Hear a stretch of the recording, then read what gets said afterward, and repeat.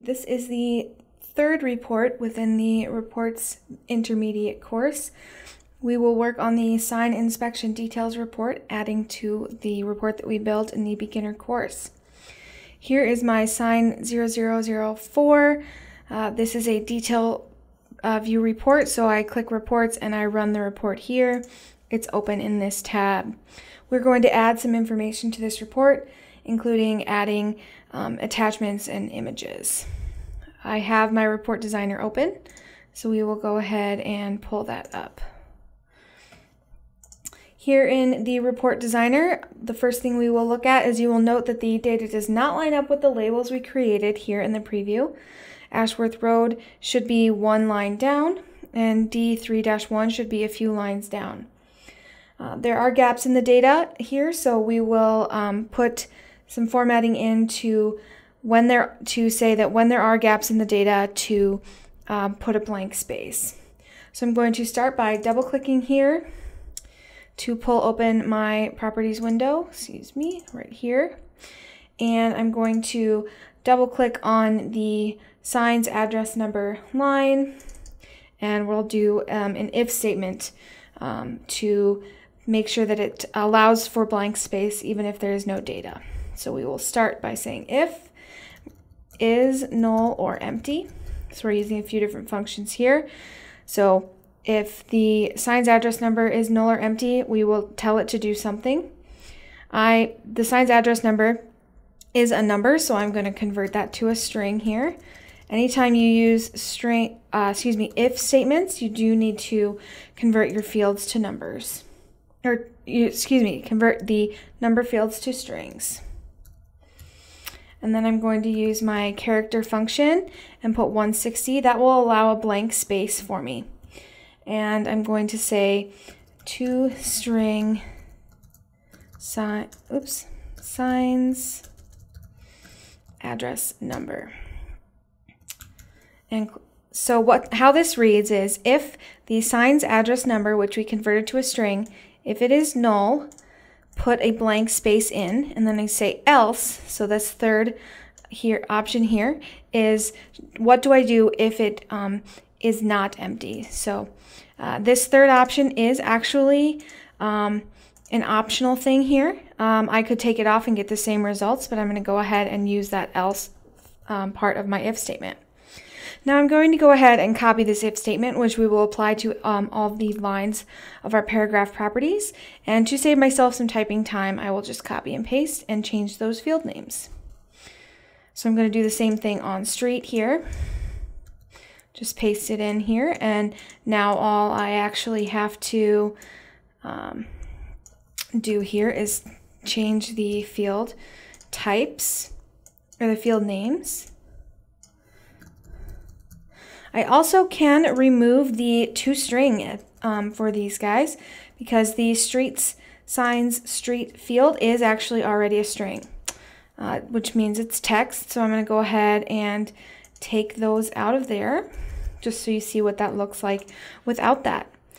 So there's two different ways to do it, using those toString and of course not using the toString. Of course this one's much easier to read. I'm going to do the same thing. Let's copy this one, and I'm going to do the same thing on city.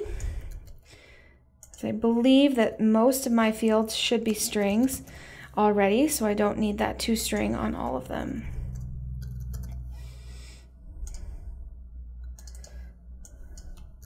Again, just copying and pasting. The principle is the same. I'm just going to change those field names that are important to me. All right, so let's go ahead and see what that does for us. Now you see we've got some gaps here in our data, so that looks wonderful. We will do the same thing here on this other set of data. I'm going to double click, and because these are all dates, I will need that toString function again, so we'll throw those back on there.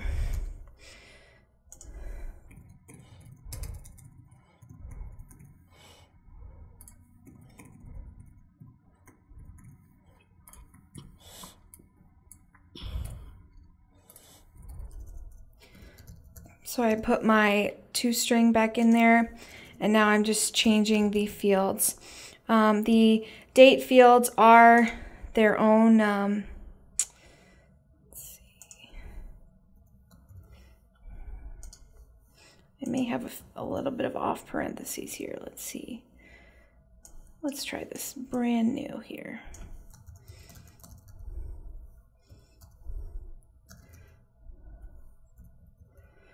Date fields are specifically date types. They're not strings or numbers, so we do have to convert those as well. So this is the signs entry date field. And I'm going to do comma, and this is my what do we do if it's empty. Again, I'm just putting that blank space in here. And then I'm doing my else here, so toString signs entry date. And close the parentheses. Syntax error.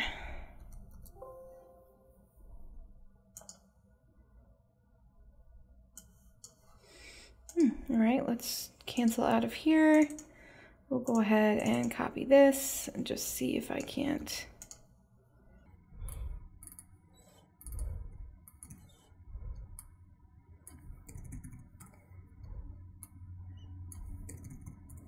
Okay, there we go. Got a good one here.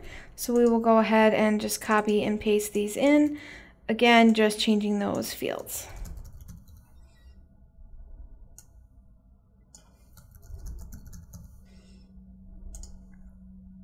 So this is especially useful in all different types of reports that you're using. But here we are definitely, installed, replaced, and retired dates we have on this report. We are likely not to see the retired date populated, so we definitely want to leave that space blank rather than have the act before date move up and confuse our data. So I'm going to just put these on here as well.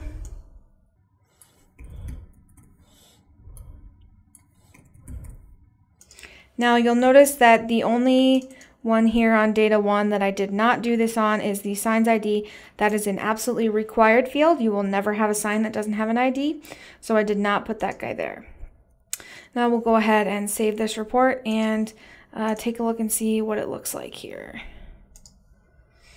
All right, so I will refresh the report in the viewer, and we see we have where we did not have a space here, we do now have a space for that retire date. Okay, we will come back into the designer here. All right, so the next thing we're going to do to this report is actually put a sign avatar on here. I want to see what this sign should look like based on its MUTCD code. I'm going to actually put that right up here in this top right corner, so I'll make room by moving my title over just a little bit. Now the way that I'm going to do this is I'm going to go ahead and say insert, and I'm going to do picture and draw it in here just like drawing in a text box. I'm going to go ahead and choose formula at this time because I have the sign avatar related to an MUTCD code and not just a file on my desktop. I want to use formula so I can pull that field out. I'm going to go ahead and do signs. Let's see, let's open my variables and we'll just search for this here just so that I get it exactly correct. So I'm going to go ahead and insert this guy here. So how I got to that was I did signs under variables, signs, and sign MUTCD codes because the avatar is related to the MUTCD code library, and I chose avatar. Now you see this error in return type. It says expected picture is string. The reason for that is this actually, if I hit OK and I wanted to see it, it would show up as an HTTPS URL. I need to convert it to a picture, so I'm going to use the drawing function. And it's just drawing with inside parentheses. And now you'll see the output here is a URL, but if I hit OK, we actually get a picture there. So I'll go ahead and save that, and we will take a peek at what this looks like. So I'm going to go ahead and we should expect to see something along this line. We can scroll down. We should expect to see this to make sure that our report's correct. I'm going to go ahead and refresh to pull up the refreshed report. And we do in fact see that avatar, so that's great. Okay, the next thing I want to do to this report is I want to put a little bit of I want to put some more information up here. I'm going to put a text box here that tells me the estimated OCI. So anytime I run this report, whether the estimated OCI is at 0 or 100, it will always match the estimated OCI that is right here. So right now we're at 36.01. If I replace this sign, I would expect to see a higher estimated OCI. And when I reran the report, that would change as well. So let's go ahead and do that. So I've got the blank space in here already, and I'm already on my Insert tab. So I'm going to go ahead and choose Text, and I'm going to go ahead and just drag a text box in here. And what I'm looking for here is to say Estimated OCI, and this is text, so I'm going to put it inside those quotation marks. And then I'm going to say plus, I'm going to concatenate a sentence together using a field, toString signs.estimated OCI, and I'm going to just choose that. So the output should look like this: estimated OCI, colon, space, and then the number. So I'm going to go ahead and put that there.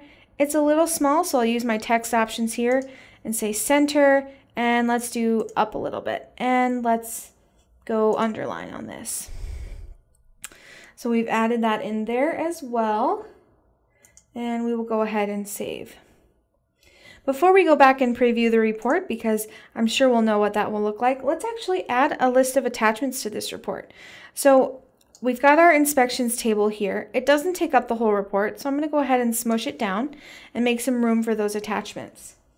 The way that I'm going to do that is I'm going to insert an attachments table, and I'm going to say insert, and we're going to go report container and draw it in underneath here. I'm going to go ahead and choose table, and I want signs attachments as my source table. I'm going to go ahead and say OK there.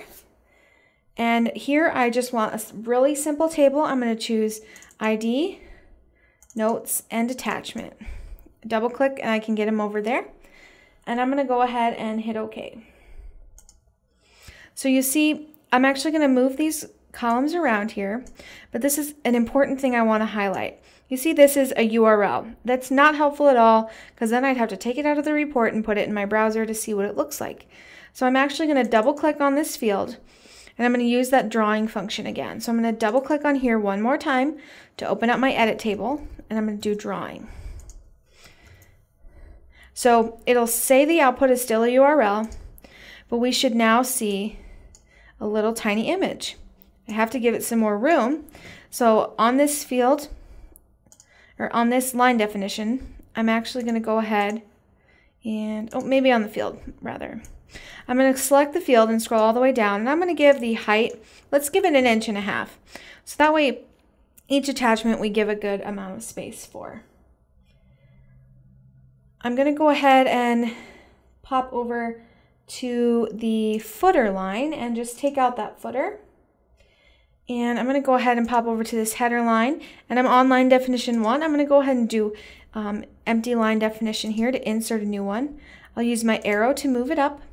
I'm going to hit the piece of paper to insert a new column, and I just want this to say attachment data, or attachments, excuse me. And we will go ahead and, so I've got those in here. I'm going to go ahead and open that font window. And let's set this to bold and 14 and say OK and OK. So now it sort of matches what we have here for the inspection data. I'm going to double click on this attachments guy and take out the background color because it looks like my other field did not have a background color. And I'm going to click and drag to stretch this out. And it actually looks like it doesn't have frames either for this label, so let's go ahead and take the frame off that guy as well, just to get the formatting to match a little bit. And I'm going to go ahead and save. Now in the previewer, we only see the one attachment, or in the report designer, excuse me. But if I come back in here and I actually refresh my report, we will see that there are multiple, or I believe there are multiple attachments for this. Nope, there's just the one. Any Other sign that we had, let's pull one of those up that has multiple attachments. And I'll be able to filter by that by adding a signs layer. I'm going to go ahead and select a filter, and I'm going to say attachments ID. We'll say ID is not null. So this, they have at least one attachment. We can also do, let's see, and I need it to be, oh, I've got pavement layers on here too, don't I? Let's try for 11 and see what we've got for those. They may all just have one photo on them. Yep, but if I had more than one attachment here, we would see multiple lines.